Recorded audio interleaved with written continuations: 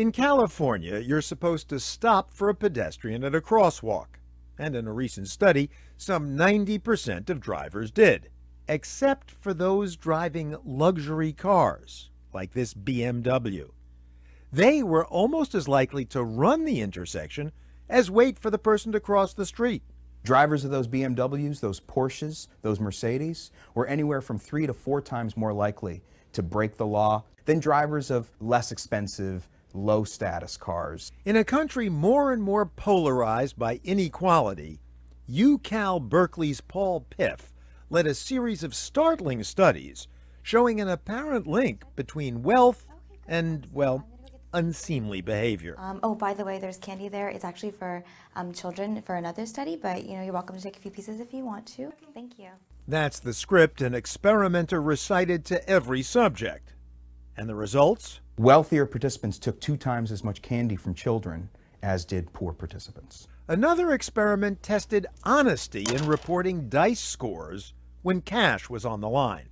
People all the way at the top who made $150,000, $200,000 a year were actually cheating 4 times as much as someone all the way at the bottom who made under $15,000 a year just to win credits for a $50 cash prize. So, experimental evidence that rich people are more likely to break the law while driving, help themselves to candy meant for children, cheat in a game of chance, also to lie during negotiations, and endorse unethical behavior, including stealing at work. The academic paper that resulted made headlines everywhere.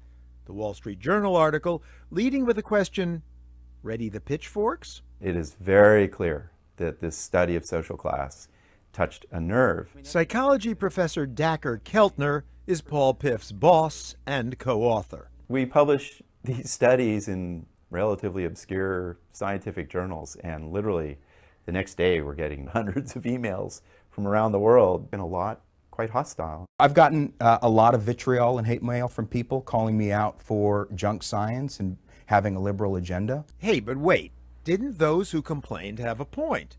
That the research was done at a famously, some might say infamously, liberal university. Hey, they're in Berkeley. What other results did you expect them to get?